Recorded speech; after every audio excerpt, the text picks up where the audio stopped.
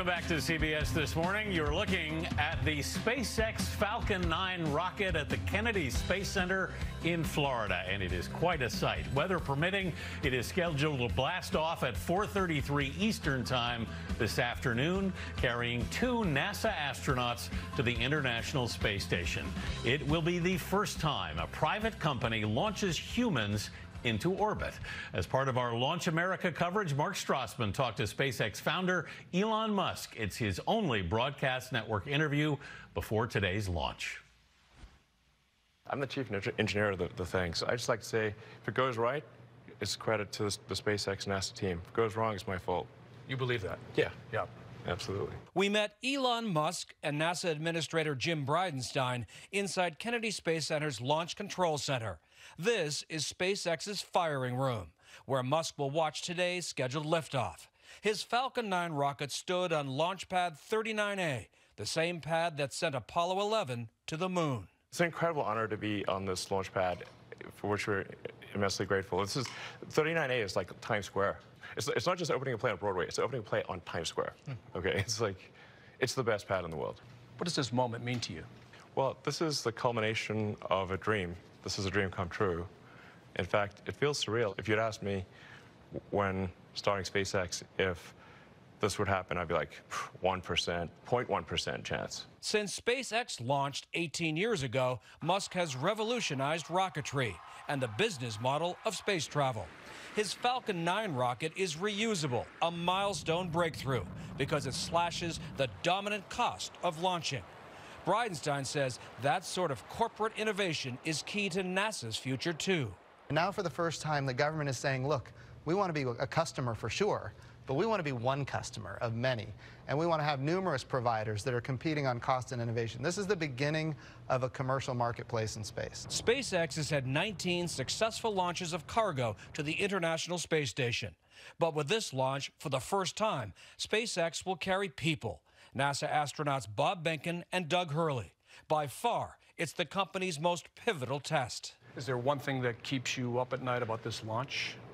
Not one thing. No. There's a lot of things. Because a million things have to go right. Yes. Thousands of things that can go wrong, and only one thing that can go right.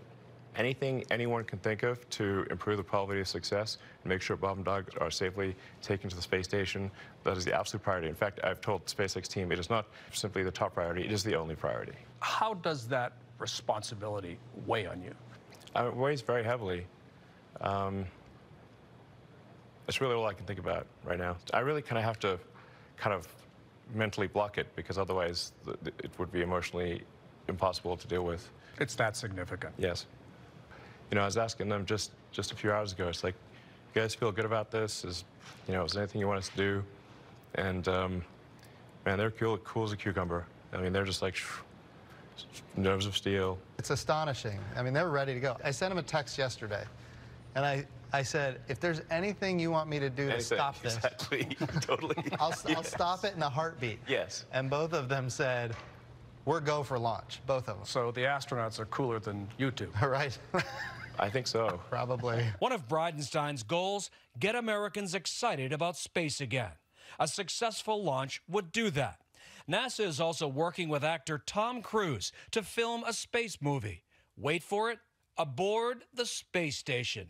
What is the deal with astronaut Tom Cruise? Actually, I think that remains to be seen. We're supportive, and I think NASA is supportive of anything that captures the imagination of the public. If they want to go to the International Space Station and make a movie and inspire a generation of explorers, for sure. That's exactly what we're looking for. Yeah, it's cool. I'm going to tell you something that I don't often admit, but I became a Navy pilot because I watched the movie Top Gun when I was in 6th grade, and it changed my life. The question is Tom Cruise making a movie about going to the International Space Station, is he going to inspire the next Elon Musk? That's the question. And if he can do that, then we win. But for SpaceX to fly Tom Cruise or anyone else down the road, first they have to nail this launch and this mission. It started raining here just a few minutes ago, but launch conditions are actually 60% favorable in the weather department. There's growing concern, though, about weather out in the Atlantic, where the capsule would have to ditch if the launch ran into a significant problem. And Anthony, if today is a no-go for weather or any other reason, the next launch window would be Saturday afternoon. Okay, Mark, I saw the raindrops on your jacket, and I was thinking, uh-oh, I hope this holds up. It doesn't hold up. I hope that moves away. But listen, if they're trying to excite us about the space program, they're doing a really good job. I remember going out almost 18 years ago when they first started SpaceX, and I never imagined this, Mark. Gail? I know. Listen, I'm with you, Anthony. When I saw the raindrops on Mark's jacket, I went, ruh-roh. But I'm so nervous about today, but yet so excited. And it just shows you that your imagination is limitless. I can't wait to see what happens this afternoon or Saturday. If we have to wait a couple of days, that is okay. Tony? Yeah, guys, count me excited as well. I don't need Tom Cruise to go up there and make a movie to get me inspired about space. I think of the mess that we've made here from time to time here on Earth, and maybe we can do better up there once we get there. And if Elon Musk can help us, more power to him, though. I'm nervous with him. But best of luck, and I hope that rain moves off.